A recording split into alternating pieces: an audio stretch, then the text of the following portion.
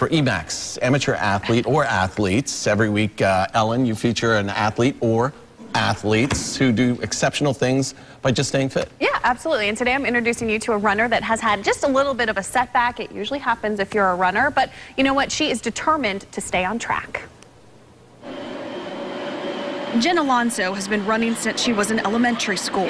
While her form looks good, it doesn't make her feel very good, which is why she came here to Morton Plant Mease Hospital in Clearwater and to this machine, this treadmill. When I'm in here running, I don't feel a thing. This treadmill, though, is like nothing that you've ever seen before. It's called the Alter G, and the only place to run on one in the Bay Area is at the hospital.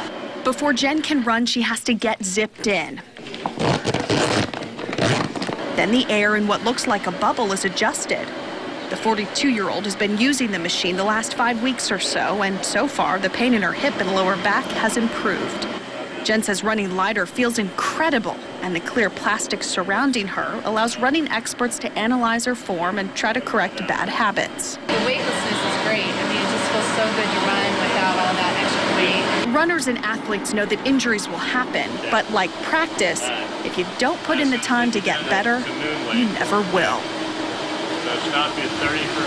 And the anti-gravity treadmill that Jen has been rehabbing on was created by NASA, and you'll learn all about the technology tomorrow on our show. If you want to let me know about a team or athlete, though, that you want to see featured, send me an email at ellen@abcactionnews.com, or you can find me on Facebook, click like, and then leave a comment.